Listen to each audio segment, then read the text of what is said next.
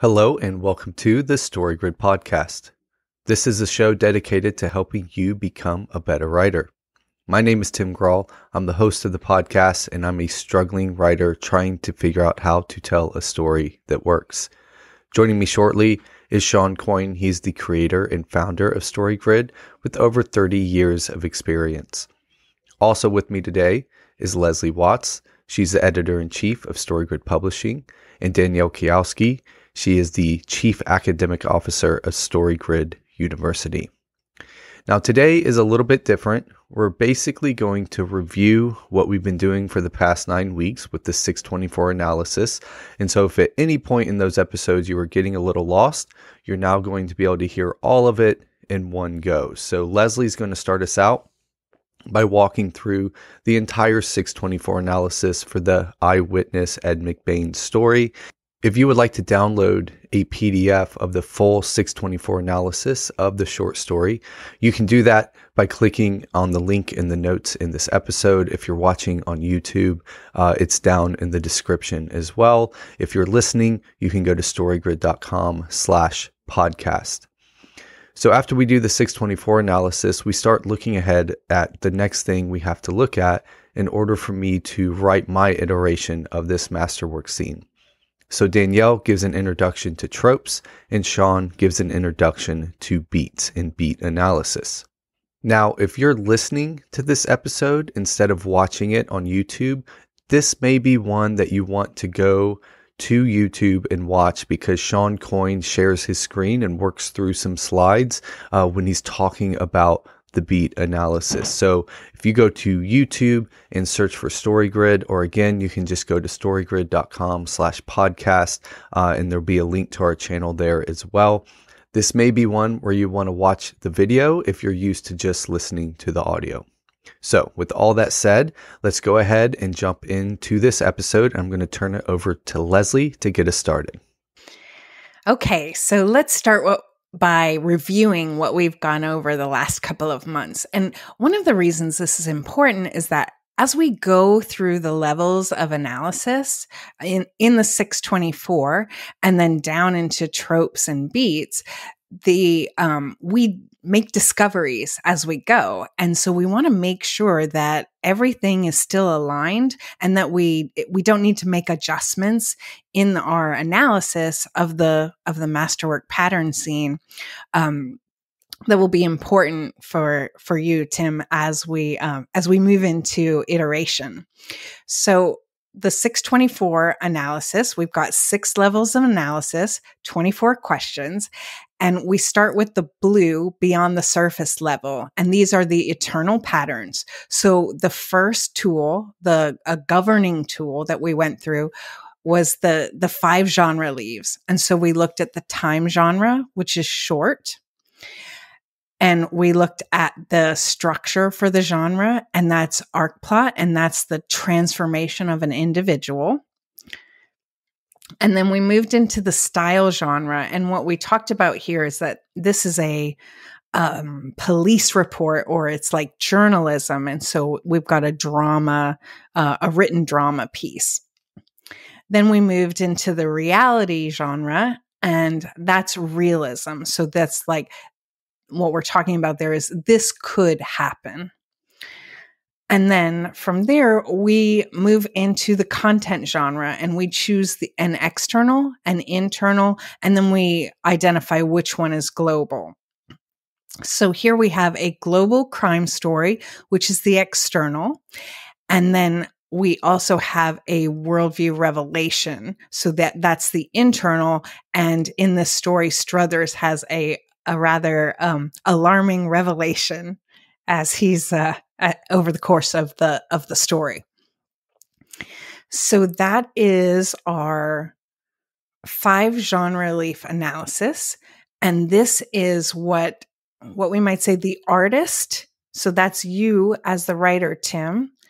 This is where you're kind of getting your ideas for the story organized to prepare for the next step, which is the pop. Now, when we talked about the pop before, we called it the what if. but we made an adjustment and realized we needed to, refine this a little bit. And so now we identify it more clearly as the proposition of possibility, because although one of the things it does is kind of get it attracts an audience, a mass audience of readers of the genre. What we really need it to do is be a spec sheet for your author. So we need to govern the problem space of the story and allow for the author, give the author what they need to generate the story. And the author is from that red level that we'll get to next. So when we go through the proposition of possibility, we are looking at the context, which is the whole system setting for the story. And within that, we want to consider the cool thing here is that all of these tools are building on what we've already done. So for the context, you're going to want to consider the reality genre. You're going to want to consider the conventions of the content genre. And you're going to want to consider your double factor problem space. So what the inciting incident, the problem created by the inciting incident will be this double factor problem. We'll get into that a little bit more in a moment. But that is, we want to make sure that the conditions for that are included in the context. And so we're looking at that already.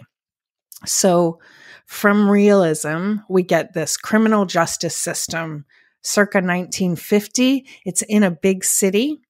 We have conventions of a police procedural subgenre of the crime genre. We have this police with a military structure. That's the type of hierarchy. We have the detectives in the middle. We have the lieutenant overseeing them. So that's what we have going on in our pattern story. And the double factor problem space, the way we make sense of that is that there's a lot of discretion in the hierarchy. So we have this chaos within this highly ordered system that allows for the possibility of tyranny, allows for the possibility of corruption. And that is exactly what Struthers, our protagonist, is worried about. Okay, so that gives us our context. And then we want to look at who is the protagonist. As a reminder, the protagonist is Struthers, and he's the eyewitness. He's the one who witnessed the murder, and he's the protagonist. And we want to identify him as, we've got some different types of protagonists. And one is a fish out of water. And then one is a defender of the pond. There are others, but these are kind of the general categories. And we identified Struthers as a fish out of his native water. He's come into the police department. He's going to offer evidence to expose the criminal, and he must either conform to the norms, laws, and codes of that space, that context, or differentiate. Okay, so then we look at what's inciting the protagonist. And here we're really focusing on the content genre. So from the 5 leaves, we drop the content genre down, and that gives us our inciting crime. And what's happened is that the protagonist has witnessed a murder. So we have that, we've got that identified. And then from that inciting incident, there's a problem, and the protagonist has a goal state. And their goal state is, Struthers' goal state is to inform what he knows about the murder, to relieve the burden of responsibility without endangering his family. So he clearly wants to report the crime. He needs to keep his family safe, and he has this desire to see justice done. And so from all of that, we came up with this statement that kind of distills all of that down to help us immediately think, what's this story about? And we have a question, and this is the pop question. So when corruption is endemic in the police department, is being a witness worse than being a victim? Okay, so these are our two big macro blue beyond the surface tools that are getting at the eternal patterns that we're going to want you to enact in your story. So Danielle and Shawn, do you have anything you want to add or comment on before we move on to the red zone? Just one small addendum. I mean, I think you nailed it. And that's only like when you mentioned that the 5-leaf genre clover is the governor function. The generator function is this pop on the other side. And what is it generating? It's generating mass audience interest. So that's the difference. It's like you're sort of theoretically figuring out what kind of story you want to tell, but then you want to really get a pop going so that when you sit down and go, hey, I had this idea for this story and it's sort of about this. When corruption is endemic in the police department, is being a witness worse than being a victim? I never really thought about it like that. So that's a good way to present the pop. Are you going to get somebody interested in what you have to tell them by telling them the pop? And so that's the generator. It's to generate interest from the group mass of readers who love that particular genre. So that's the only thing I would add. I think you nailed everything else. Okay, so again, that's our blue level, our beyond the surface level. And then we've taken all of our ideas and we've kind of dropped them into the 5 genre leaves and the pop. And then we use that. We've got the story encapsulated. And then we're going to use that to go to the red level, the above the surface level. That's about information processing and function. And we're going to figure out, how are we going to tell this story? We've got our story. How are we going to tell it? So because stories work like communication, they are in essence communication, we focus on a transmitter who encodes a signal, which is the story, and the receiver who decodes the signal. So we have these components of communication that translate to the author, who is the transmitter encoding the message in the form of the story. We have the story itself, which is the signal. And of course, we are, and that comes from the pop. And it illuminates a problem, which is part of that signal again, for a single audience member we call Sam, who has a problem that the story can shed light on. So there's an important aspect I want to bring out about this. And it's that this mechanism of using the story to shed light on Sam's problem is a way to bake in the story grid ethos right into your story. Because we think that stories ought to perform an enabling function. They should be that which furthers. They should increase agency for ourselves and others to help us solve our perennial problems. So while we want stories to be exciting and entertaining and intriguing, we also want to provide catharsis for Sam and the reader and enable them to complexify and make the world better too. So that by focusing on Sam's problem and how our story can illuminate that, we're baking all of that in. So it's really, really important. This step is very important. It also, of course, provides a relevance filter for all the other decisions that you have to make scene by scene, line by line. So it is, as I say, very important. Okay, so the narrative device, we start with the author. Now, the author is someone we say, this is someone you're hiring. You as the artist are choosing an author who could tell this story, who has the expertise, and who has that motivation to help Sam. So we identified in Eyewitness a sovereign, who's somebody focusing on similarity and difference, threshold guardian, detective, who's explaining the system as if in a report. So when you look at the story, it's very just the facts. And part of that is about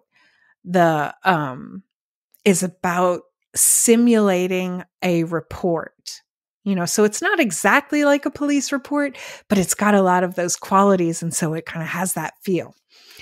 Okay. So we've got our threshold guardian detective, who's a sovereign. He's explaining the system as if in a report. So who's the audience? The single audience member, Sam, that our detective wants to help.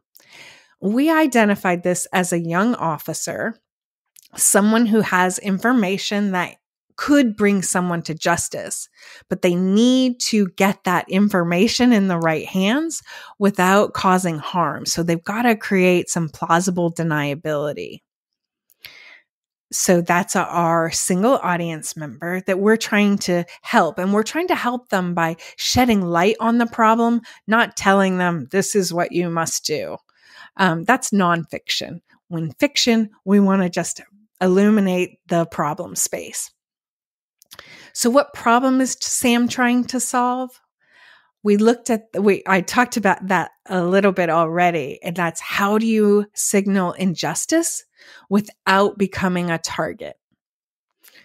So that's the problem that we want to help Sam solve. And this goes back to the problem that Struthers is having that we identified in the pop, right? Because you've got information, but it could be, if you just offer up the information, it could cause more problems than it solves.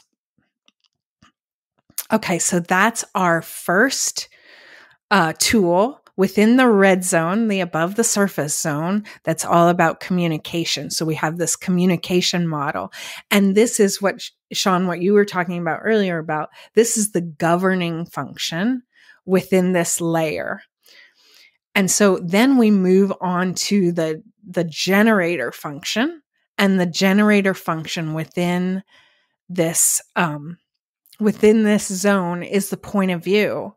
And I like to think about this is the macro encoding of the signal. We've gotten the signal from our pop. We have a model of how that's going to happen, but now how do you enact that on the page? Well, you need to understand the mode, and you need to understand the tense, and you need to understand the person or the point of view. So the mode we have for this story is showing, and that's because this is happening in a report. There's not a lot of explanation. And if you think about it, you can see how this makes sense because we're signaling a problem without tipping our hand, right? And so we want to show the problem, and then someone else is going to have to do the analysis to figure out what it means. It's in past tense, which also makes sense for a report. And we have a first person narration because we have Detective Capelli. We have our detective writing out the report. But what's interesting is that it has some aspects of a third person narration because Capelli is not the protagonist. So Capelli is an observer, which is a nice kind of reflection of what's happening in the story anyway. Capelli is observing Struthers, and from that, he is able to narrate. Okay, so that is our red above the surface level. We've got the overall model of communication with the author, single audience member, and problem. And then we've got how we iterate it, that macro encoding of the signal that we are doing through showing in the recent past through a first person narrator. So moving on from the red level, we move to the green level. So we've stopped and now we're going. Green is the on the surface level. This is the organization of story. And these are the parts of the whole that we enact. The pattern, the blue beyond the surface patterns and that perform the function of the red above the surface level. So we start with the event synthesis analysis, which has a lot of S's and is a little hard to say, but basically this is what is the scene doing? That's our analysis. And if we're talking about, because we are talking about iterating this scene pattern, we want to know, what do we need this scene to do? And that's what this analysis is really helping us do. So we obviously have a short story that is a scene here, but we want to keep in mind that when we're doing a larger masterwork, we're looking at how each scene is an integration or the process of metabolizing one aspect of the whole global problem that the author is dramatizing to shed light on Sam's problem. So we have 4 questions that go with this. The first is, what are the avatars literally doing? And this is the on the surface of the on the surface. So what are we observing the avatars doing and saying? So we have in Eyewitness, we have Struthers, who's reporting on a crime that he witnessed to the local police department. And on the other hand, opposing him, so to speak, we have Detective Capelli, and he is interviewing a potential witness to a murder. So that's what we're seeing happen on the page. Now, we also want to understand the essential tactics of these avatars, the primary avatars who are acting in the scene. This helps us get at conflict, but it helps us get at motivation. And the cool thing about it is when we understand what they're doing, we're doing analysis, we see what they're doing and saying, then we can think about, why might they be doing this? What are they trying to achieve? And that's exactly what we're getting at with essential tactics.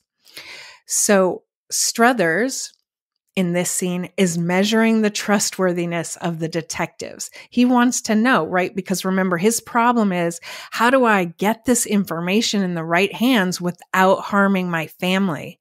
And so he's got to be measuring the trustworthiness, evaluating everybody he comes in contact with.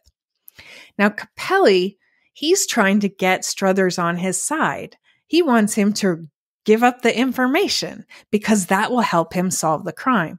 And so what's interesting is that he is also going through this evaluation process to measure, is this character who's come into the police station, is he telling the truth?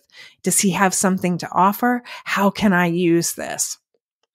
So we have these 2 characters, avatars, who they're opposed to one another, but they ultimately both have the same goal, and that is to see justice done. So we've got what's literally happening and the essential tactics, what they're trying to enact. And then we go to the third question, which is about the universal human value that's changed for one or more of the avatars in the scene. And so what we want to see is what's happened as a result of these characters acting out their essential tactics their on the surface actions. And the scene moves from possible justice to probable justice.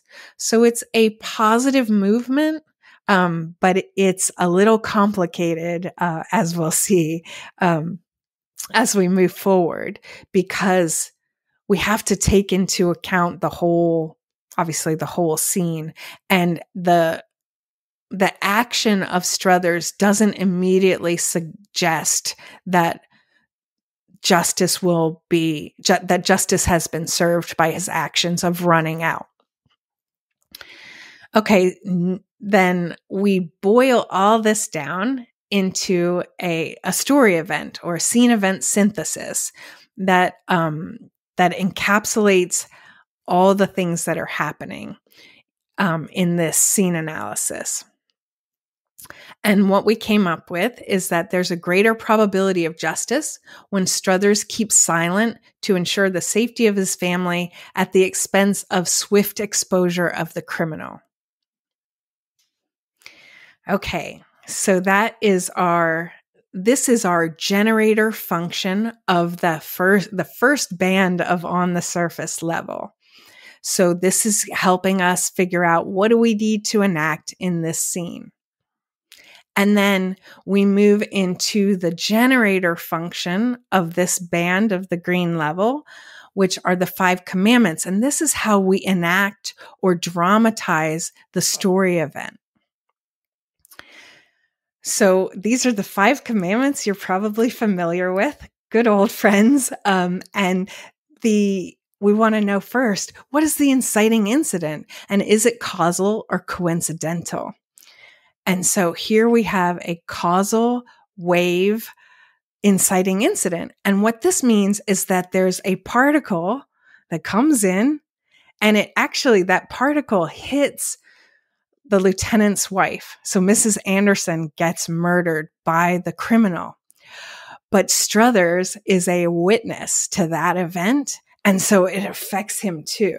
He's not the target, but he gets affected nonetheless by this witnessing function. So when that happens, Struthers has to do something, right? And this is where his goal comes from that we talked about before. And then we move, he's trying to figure it out, right? Like he's doing his on the surface actions because of his essential tactics, what he wants to realize. And then something happens that shifts the value, and that is our turning point progressive complication. And this can be active or revelatory. And what we have here actually is a revelatory wave. The lieutenant comes in, and Struthers hears him and then sees him and identifies him. But he doesn't identify him specifically, right? He doesn't say, oh my gosh, that's the killer. He says, well, we'll get to what he says. Okay. So when that happens, that shifts the value, right? That brings the real crisis that was presented by that inciting incident. Do I speak up or not? It brings it to a head. He has to decide now. He can't wait. And that brings us to the crisis, which is a best bad choice or an irreconcilable goods choice.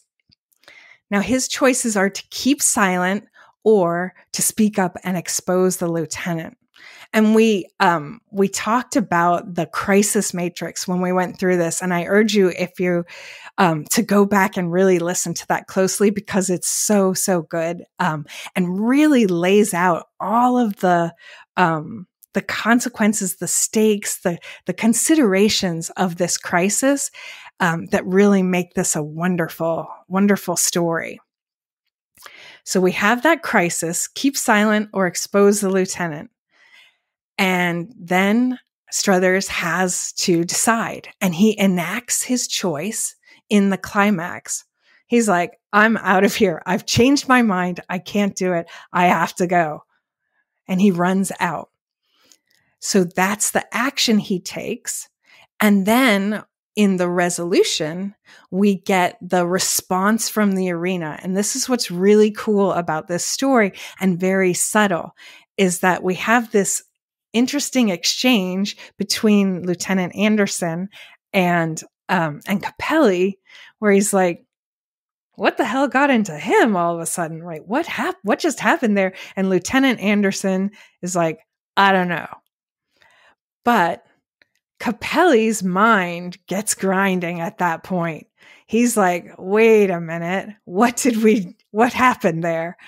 And of course, this has reframed his whole understanding of things. And we actually there's a really cool tweak that Ed McBain made, and that's to put the actual resolution as the first line in the story. He had seen a murder. It's brilliant. It's a wonderful way to deliver this big moment, and force the reader to go back to the top and reread the story again and really make sense of it.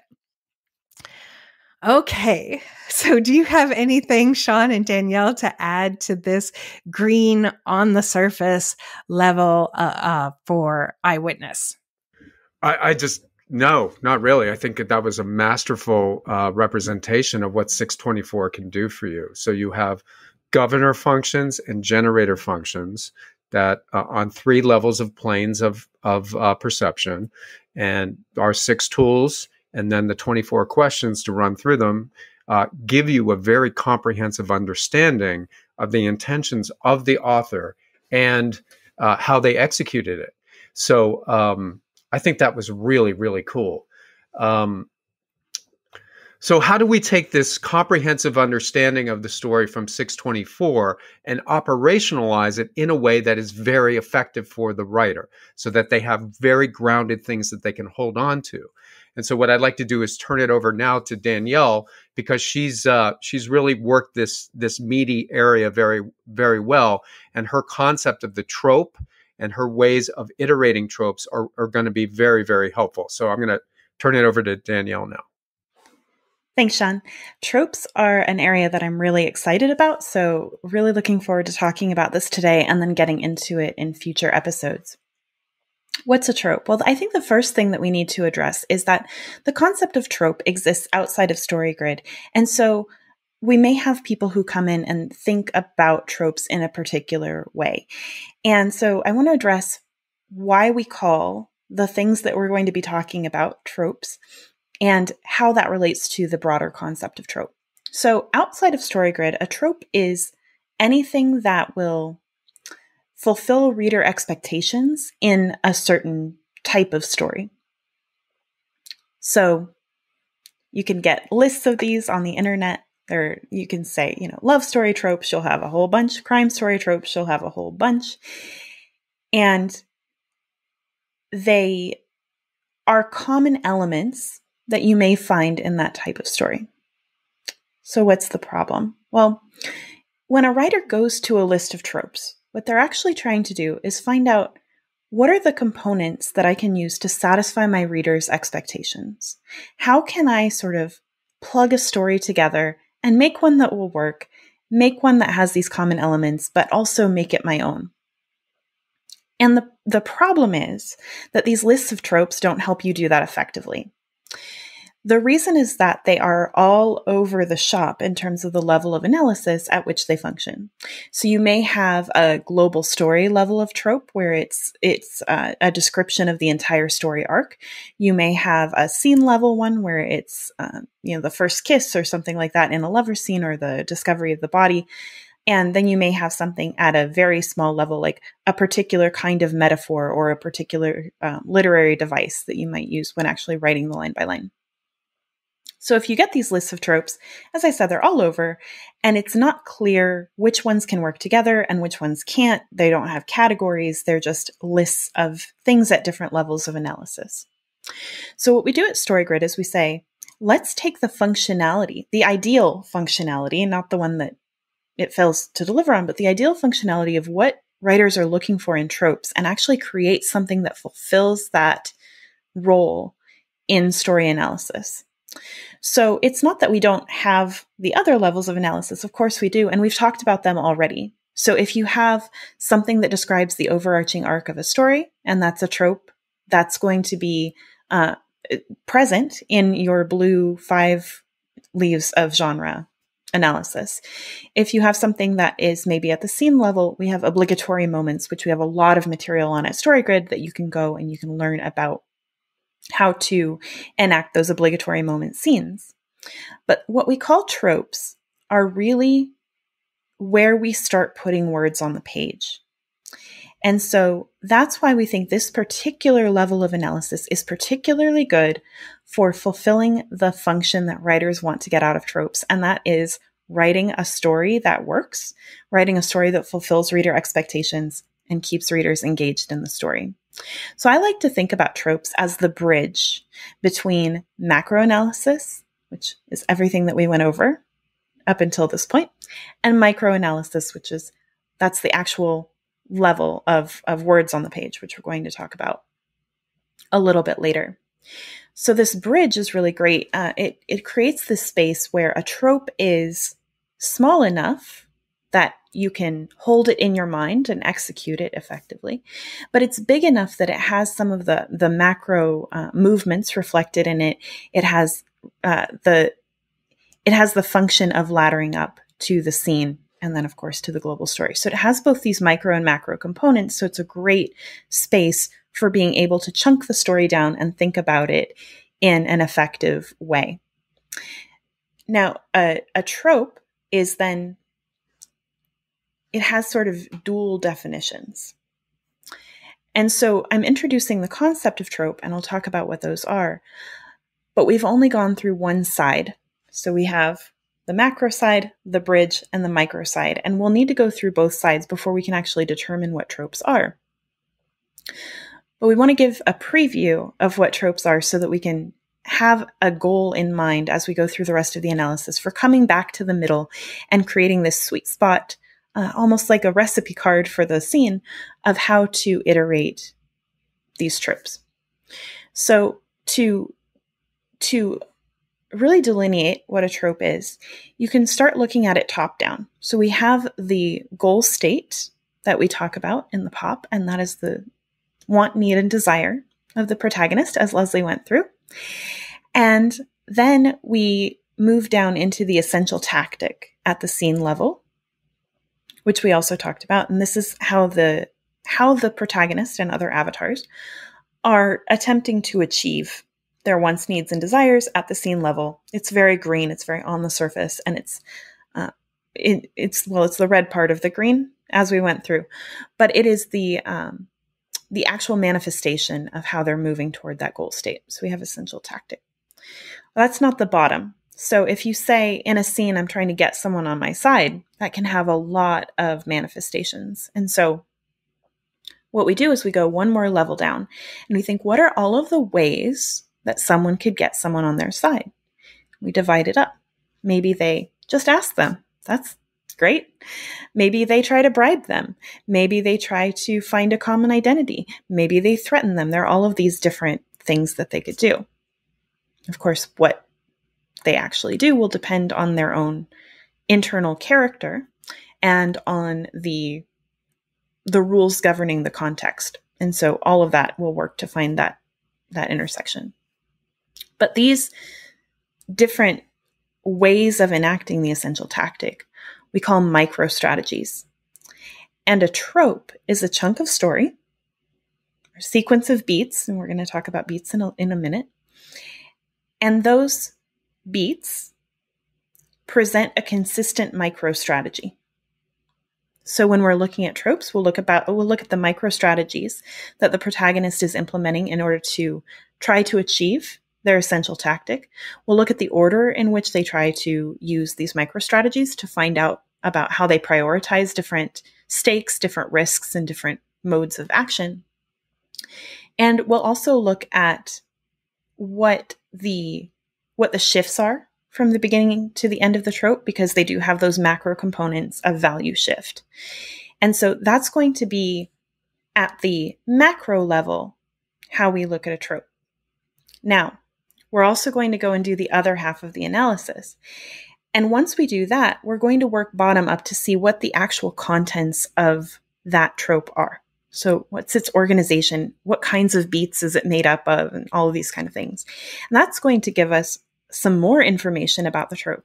So we're going to be able to talk about what are the essential features of the trope? What are the actual beats that you need in this trope? And what function are they fulfilling for the narrative? And we're also going to be able to see why the protagonist would give up on this trope. So whether the micro strategy fails or whether it succeeds and it's not quite what they expected, we'll be able to see why they would switch off of that micro strategy and onto another one. So this is why we need not only what we've done so far, but also what we're going to do in the future so that we can meet back here in the middle and come up with a list of tropes along with their essential features and the beginnings and endings of those tropes to really direct you, Tim, to iterate this scene in a successful way. And so to start out with the second half of the analysis, we need to start understanding what are beats even. These are, the smallest units of story where we're going to get words actually on the page. And so I'm going to turn it over to Shawn to talk about what beats are and how we would start to understand them. Great. Thank you so much, Danielle. This is the beats are really amazing concepts because they're really about energy and excitement. And so how do you energize your audience? And the way we're going to look at this is similar to the way when Leslie described the communications theory, when you have sort of the author as the transmitter, the encoder of a signal, sending a signal across, a divide, and then you have the single audience member as the decoder. So what you have there is a transfer of signal from one place to another. And this is a good concept to think of in terms of our beats too, because what we have in beats are what we call inputs and outputs. So it's more of a cybernetic theory than it is communication theory, but communications theory is built on cybernetics. So this is going to get a little eggheady. So everybody hang on here. And so that's why I wanted Danielle to really talk about this beautiful middle space where you can really grab a hold of the concept without having to overwhelm yourself with cybernetic theory. But it is important to get the generality of how beats work and about the story grid theoretical construction of how we actually make our grids, right? So it's called story grid. So we create grids based upon mathematical representations of story. So this is the core, the very bottom of story grid. So without further ado, I'm just going to plunge in here and riff through the three kinds of beats that we have and how I constructed them from the ground up. Okay, so let me talk about beats here. So what are beats? Well, these are the things that are on the surface, literally on the page. Okay, so we can pull inputs and outputs from beats from analyzing the actual words on the page. So that this is as objective as you possibly could get analyzing a story, because we're literally analyzing the words on the page. So I can't emphasize that more than we're actually evaluating words on the page. There is no subjective sort of interpretation. It's very, very specifically, scientifically looking at the words on the page. Okay, cool. So what does that mean? Well, okay, we have two kinds of beats, right? We have active build-up beats, and we have reactive breakdown beats. There's a third kind, but I'll talk about that in a minute. Now, generally, we have two sort of energy spin possibilities, right? So the way to look at this is having an interaction with a person. So let's say you meet somebody on the street for the very first time, and you don't want to talk to them. Or let's say you do want to talk to them. So you reach out in your hand, you shake their hand, you go, "Hi, I'm Shawn." And they go, "Oh, hi, I'm Bill." That would be a buildup of a relationship. So you're both opening yourselves up into having an interaction so that you can have additional interactions, right? So that would be a buildup. And the next question would be, "So where are you from, Bill?" "Oh, I'm from Schenectady." "Where are you from, Shawn?" And that would be a second buildup on that relationship. So the relationship is getting stronger the longer you have build-up interactions. Okay, cool. Well, what about breakdowns? Well, breakdowns would be something like, "Hi, I'm Shawn." "Oh, sorry, I don't have time to talk. Goodbye." That would be a breakdown beat, right? Because some person would be wanting to build something up and another person would want to be breaking down. They would want to leave that interaction. So you think of them like little strands from a spider. Build up is sort of like throwing out a strand of spider web to the other person. And then if they throw one back, then your relationship is getting stronger. But if they take out a knife and cut the strands, they're having a breakdown, right? So they're hurting the relationship when they break down. It doesn't mean that breaking down is bad. So it's also important to keep in mind that you've got to be careful about putting positivity or negativity, good, bad, or moral judgments on buildups or breakdowns. These are very, very technically, scientifically described. So buildup is an addition, breakdown is a cutting off.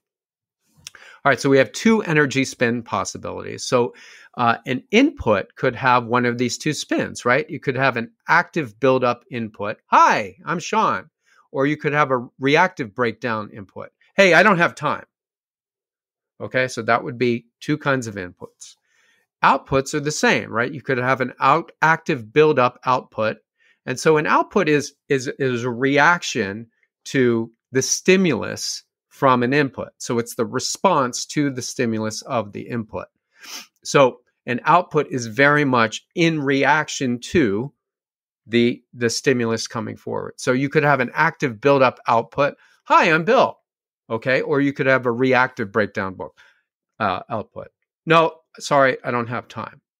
So those are the two energy spin possibilities. So let's just go to the next one. So that means that there are four combinations of input and output to form a beat. So a beat has to have an input and an output. There is an exception, but we'll talk about that later. So generally, a generalized rule is that a beat has both an input and an output. Okay, so there are four combinations of input and output. Combination one would be an active buildup input and an active buildup output, two greens. Combination two would be an active buildup input and a reactive breakdown output. Combination three would be a reactive breakdown input and an active buildup output. Combination four would be a reactive breakdown input and a reactive breakdown output. So those four combinations are going to be our sum total of these interactive beats.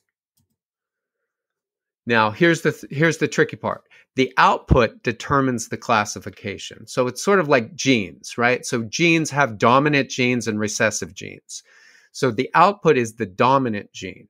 So if the output is buildup, it's an active buildup beat. If the output is breakdown, then it's a reactive breakdown beat. So this is, again, these are technicalities, but they're very important to track in order to be able to iterate your story properly. So let's just move on and talk more about the classification of these four combinations of these two types of beats, right? So we have active buildup beats are combinations 1 and 3, and reactive breakdown beats are combinations 2 and 4. This is important because knowing this is creating variation. So these are sort of like notes on a piano. And knowing how to play each of these notes is very important because each of these notes has different kind of energy transfer to your single audience member.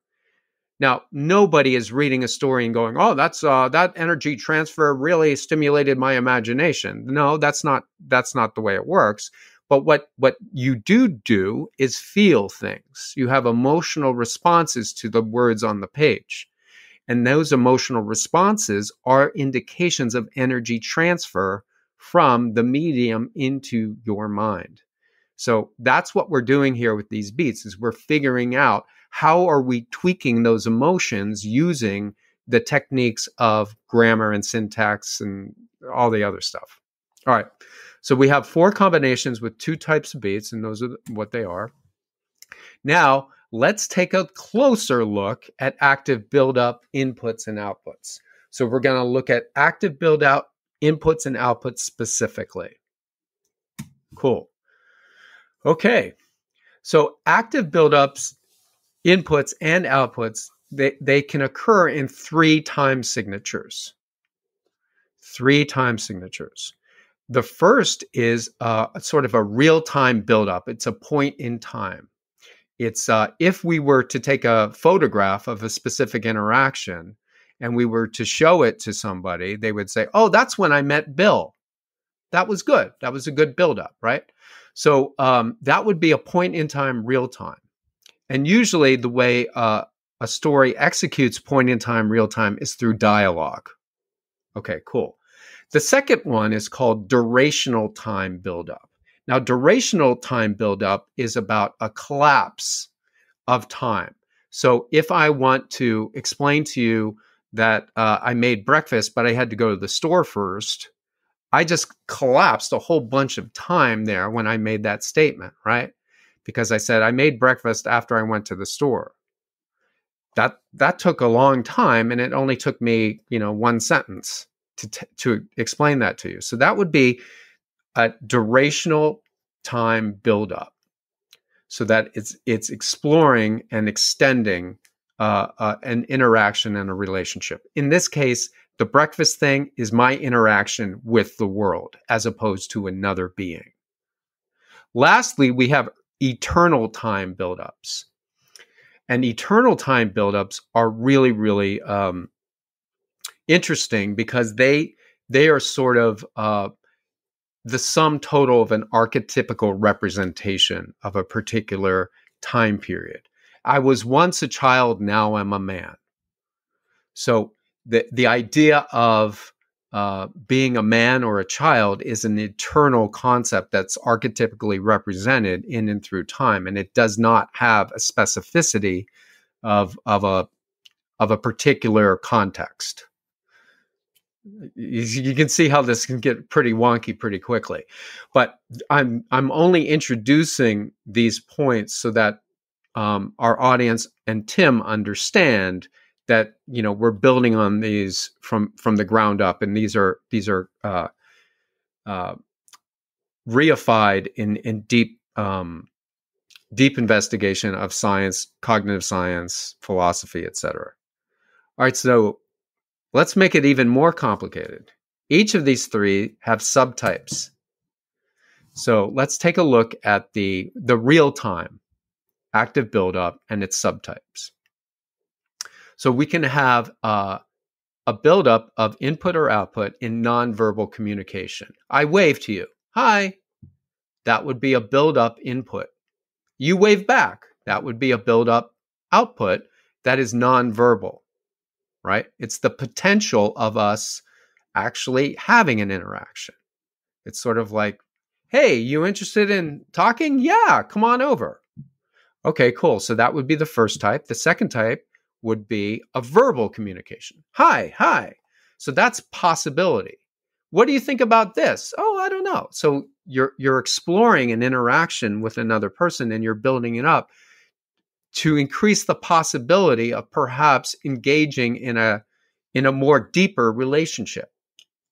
And so lastly is contact communication. And this is actuality, where you actually shake each other's hand.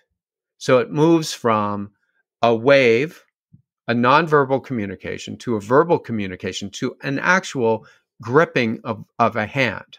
So we go through these stages to test how trustworthy the other person is before we continue the relationship. So that's a really good example of real-time build-up interactions and outputs. Build-up inputs and outputs. All right, let's go to durational. So durational buildup has three subtypes too. There's present, past, and future. So I could give you a present collapse of active buildup. I'm going to the sink, and as I go to the sink, my nose begins to run. That would be some sort of collapse of the present action. I am going to the sink. He goes to the sink. A past collapse would be a reflection on a past memory. So I am collapsing a whole series of events into a single unit from my past as a buildup. Oh, I'm sorry to hear that. When I was a kid, I once broke my arm riding my bike. That would be a past collapse active buildup to build up a relationship. And lastly, we have future collapse active buildup. And this would be like, hey, what do you think about maybe going to the woods next Thursday? So we can collapse the future into a simulation of possibility and use that as an active buildup input too, and output. Let's go to the 3 degrees of eternal buildup. All right. So an individual avatar buildup would be like a particular trait, right? Something that they have a particular way in which a particular trait is communicated to the world. So this goes to trait theory and psychology. So if someone is cranky most of the time, that would sort of be in a description of their disposition. How are they disposed to behave into the world as an individual? He's kind of cranky on Thursdays. Don't talk to him before he's had his coffee. Something like that, right? And these can be active buildups and breakdown, inputs and outputs too. Dunbar group buildup. This would be a description of how a particular unit of people, a tribe, behaves, right? So people in StoryGrid are usually pretty eggheady.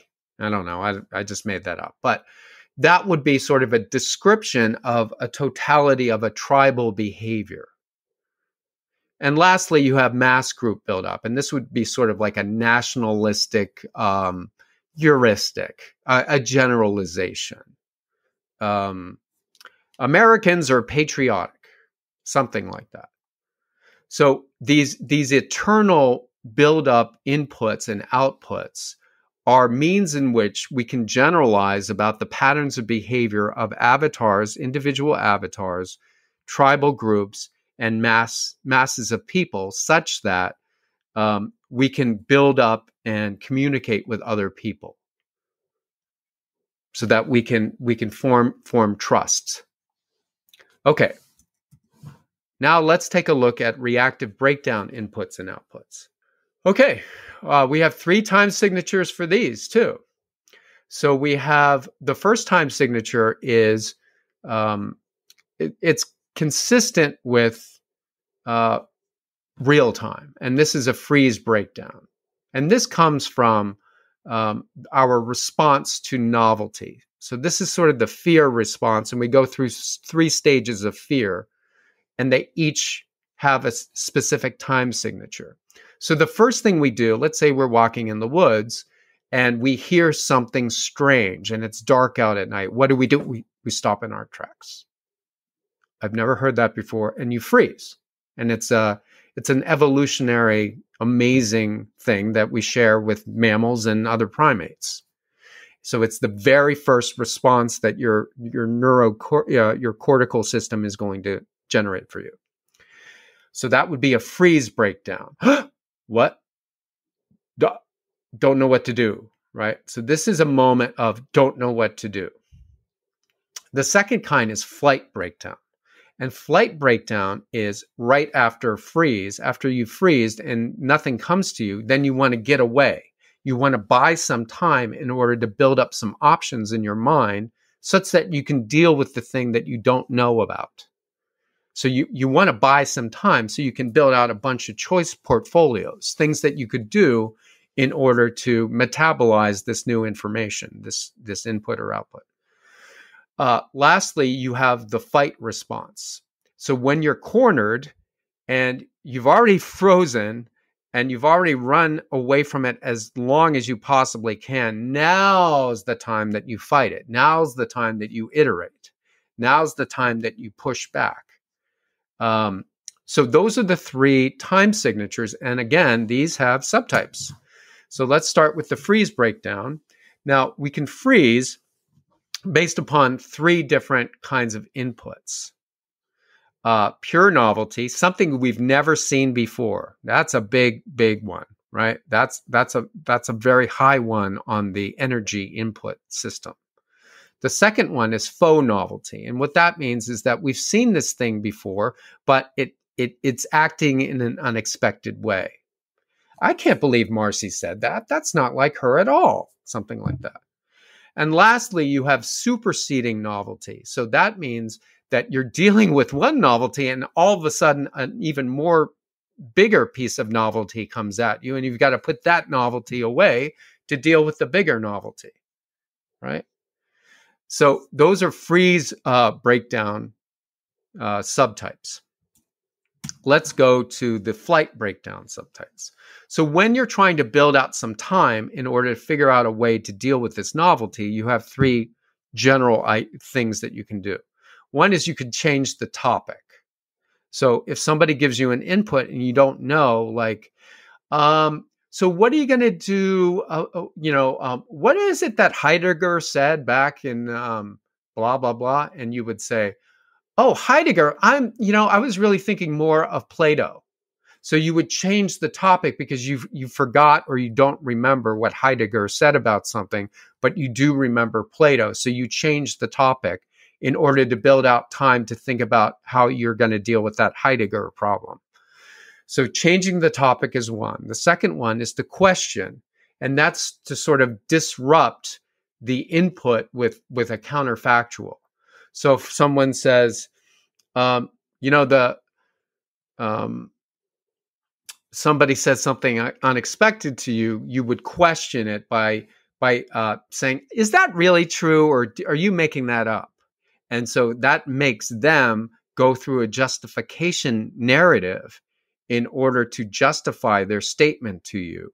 And while they're going through their justification argument system, you can build out a portfolio of how you might react to that thing after they've gone. So it's buying time by questioning. So without having to deal with the input, you just make them continue to input more of the same input as much as you possibly can, so that you can just delay having to deal with that input. And lastly, you can discount it, right? You could just say, oh, that's not true. I don't believe you. Or other people have said other things that, and so to discount would be sort of attacking the bona fides of the inputter. Okay, let's go to the third one. The third one are the fight breakdowns. Now, these are the ones that we all kind of can immediately recognize, right? So the first one is we back down, right? So if the input is novel or unexpected, and we just know it's a good idea to just, give in.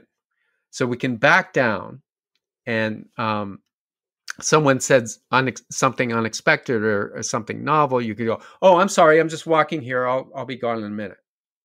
So that is a fight response, because you're backing down in order to escape the negative feeling of the novelty, and you're backing down so you can move on to fight another day. So that in that case, you're basically sacrificing your mind agency, because it's hurting your power system. Because if you have to back down all the time, you're not very powerful. And you really get most of your power from your mind. It's an ATS, above the surface kind of information processing system. The second kind is a lash out, right? And so this is all about your ego.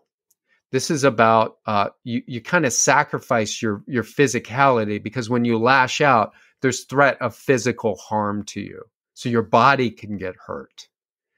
And so your body is the representation of your being in the external world. And so your ego is constantly managing how you're being perceived in the external world. So when you lash out, you can get damaged by that representation in the external world. Lastly is ratting out. And so ratting out is you're sacrificing, you're saying, it wasn't me, it was that guy over there. So you're ratting somebody else out, and you're pushing away the novelty or the unexpected behavior on another person. And this actually hurts your soul, right? It hurts the way you feel about yourself, because you're not behaving courageously. You're acting cowardly, and you're passing the buck. You don't want to take responsibility. So these are reactive breakdown inputs and outputs at these three levels for the fight breakdown. Okay, so I'm going to go through this one last category of beats, And this is a really tricky one. This is sort of the blue level. This is what we call binding beats. And what the binding beats do is they glue active buildup and reactive breakdown beats into discontinuous coherence, which is a very strange phrase, but trust me, it makes sense. When we are moving through our lives, it feels as if it's continuous. Saturday becomes Sunday, Sunday becomes Monday, etc. But that's not how we remember and we navigate the world. We navigate our world through a narrative in our minds, and it's discontinuous, right? We don't remember every second of our day. We break it up. We break it up and we throw out the parts that aren't worth remembering. And so it's a discontinuous. It's not continuous narrative. It's a discontinuous series of relevant moments in our lives that were meaningful to us. And that what we do is we glue all those things together into a coherent sense of ourself. And how we navigate the world is in this discontinuous, coherent manner that generates a worldview from which we see the world. All right, so the binding beats, which are sort of this blue meta stage, are the work of the author. And this is when the author is talking directly to Sam. 3 kinds. We've got world building, camera shifting, and transition beats. So these are the tools that the author uses when the author wants to talk directly to Sam. To give Sam information directly instead of having Sam look at and experience the avatar movement on the page in the story. So this is when the author is talking directly to Sam. They create world building beats, camera shifting beats, and transition beats. World building is about establishing the context of the story, the content of the story, meaning who's in there, what are the objects and subjects and the weather patterns, all that stuff. And that means that there are objective laws, subjective norms, transjective code patterns, both physical and metaphysical. You don't need to know all of this right now. But this is the substance of a salience landscape of a particular alternate world. So world building is creating the alternate world of the story. Camera shifting is about shifting the frame of the single audience member. So all that means is Sam is going to look at the world through the lens of a particular character's eyes, a particular avatar's eyes, right?